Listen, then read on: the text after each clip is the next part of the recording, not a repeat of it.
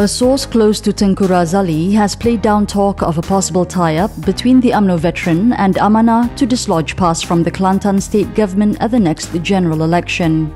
The speculation was triggered by a recent buka puasa gathering between Tengku Razaleigh and several Kelantan Amanah leaders, including former Kelantan Amanah chairman Wan Abdul Rahim Wan Abdullah and Kelantan Amanah Youth Chief Hazmi Hassan, among others.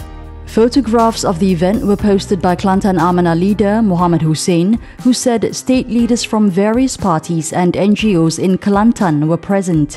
He said all stakeholders must be ready to sit at the same table and draw up a realistic action plan that would make an impact and benefit all.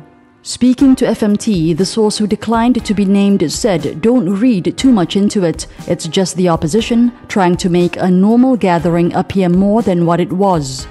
Some people just want to position themselves close to a big gun like Kuli," said the source, referring to the Kelantanese prince by his nickname.